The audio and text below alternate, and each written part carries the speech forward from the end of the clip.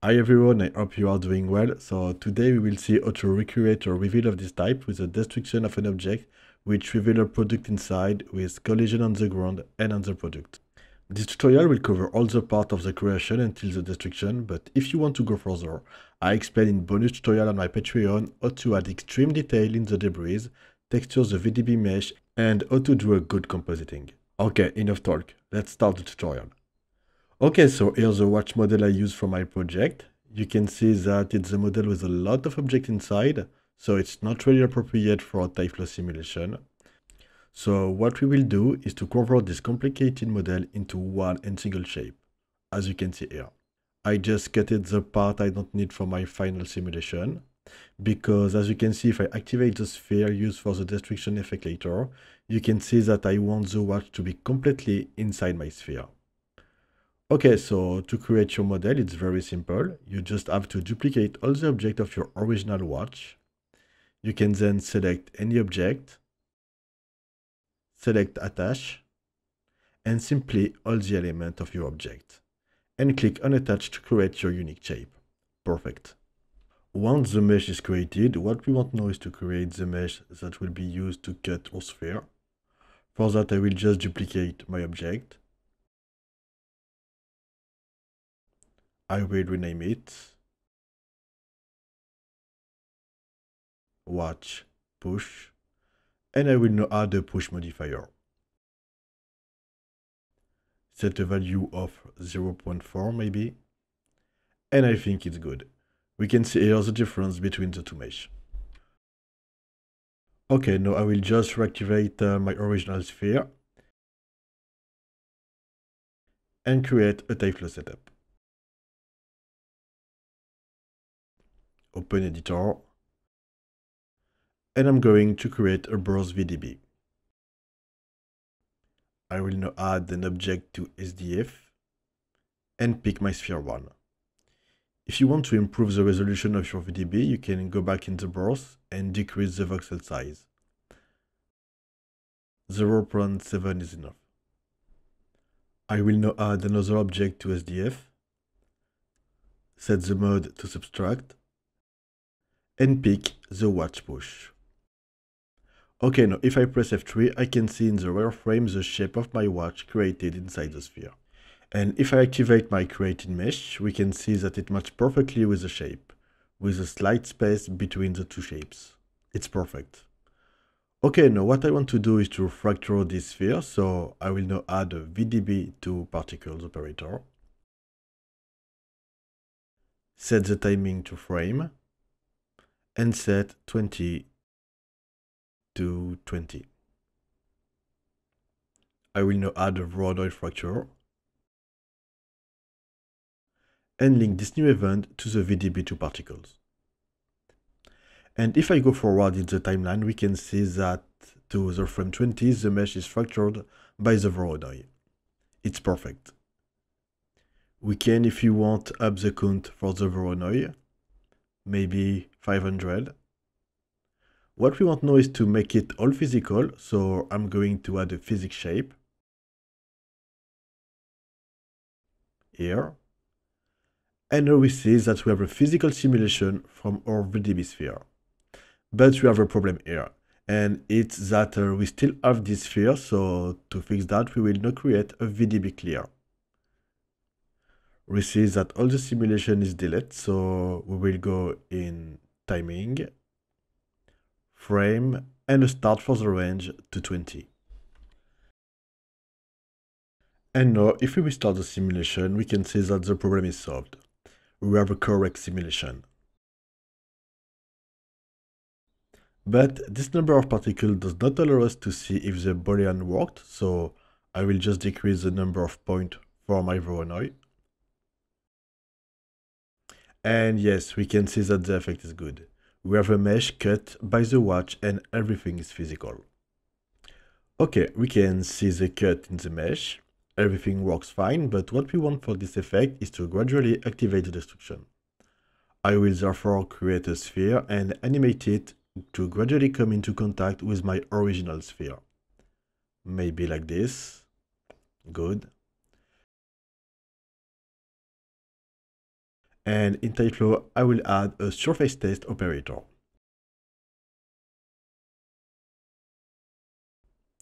Pick my sphere 2. I cannot duplicate the display and the physics shape, and link the surface test to this new event. I cannot go back to the surface test, and for the type I will select volume inside. You can add if you want a little noise. I will now return to the voronoi fracture and increase the number of points, maybe 500, and a little variation. Okay. Now we will go to frame 20 and create slightly more interesting fracture. So I'm going to add an edge fracture. Great. We can see the result here. I deselect fracture edge and center pivot. We can see the change on the mesh. I will now increase the fracture depth to 0.7 and the corner to 2. I think it's really good like that. I can apply the animation, go to my vray camera angle, and we see that we start to have an animation that is close to the result we want. Great. I think the animation is a bit fast, so I'm going to go to Tyflow, retimer, by speed, and select a speed of 70. I think it will be better like that. Okay, that's much better. The animation is cool. But we see that there is always a problem in this simulation. We have no collision with the watch. So to fix that, I will go back in Tyflow.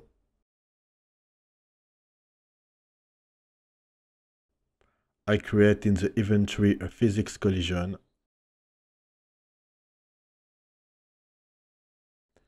And I can now pick my watch collision. Okay, so if I launch my simulation,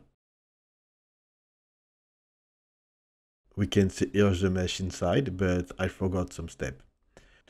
I will go back in the Hull Type tab and select Convex to show you how it works and activate the display. We can see if I move forward in the animation that we have no collision, but it's not perfect because we can see here that the collision lines do not fit the shape of my watch perfectly. So what we want is a perfect collision shape, so I will change the type to mesh. And we see here with the display that the shape of the collision will be done perfectly with the shape of our watch. Perfect. I can now deselect the display. And if I run the animation, we can see that we have a nice destruction with the collision on the ground and with the watch. It's really good. Now what you will have to do is to play with the bonds and the friction to have the right interaction with your watch. You can, for example, lower the restitution to have a lower bonds or increase the friction. It's up to you to try to get the effect you want. We can always check that the cut was made by the watch. It's perfect. The watch is really well integrated inside our destruction. Okay, now what we want is maybe add more small debris inside the destruction. So what I'm going to do now is to create a split operator. 50 is a good value for the moment. And I link the split to the Phys Collision. I cannot duplicate the voronoi. Maybe decrease a bit the total point. 10.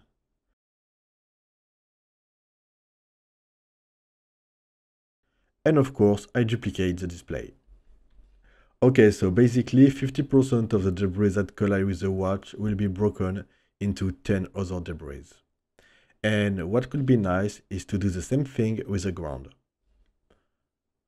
I will therefore create a plane to simulate my ground, like that. I will now just duplicate the Phys Collision, select Convex, delete my watch collision, and I can now pick this new plane and link this new operator to the split. Perfect. Now we will have additional destruction with the collision on the ground and on the watch. I think 10 is a bit low for the new voronoi. I really want small debris, so I will up the count to 45, I think. And now, if I restart the simulation, we can see that we have the effect we want. We have a progressive destruction of our mesh with fracture for certain pieces into finer debris. We have our collision with the watch and with the ground. It's a great base for our product reveal. Okay guys, so here it's the first big step to recreate the effect I did for this tutorial.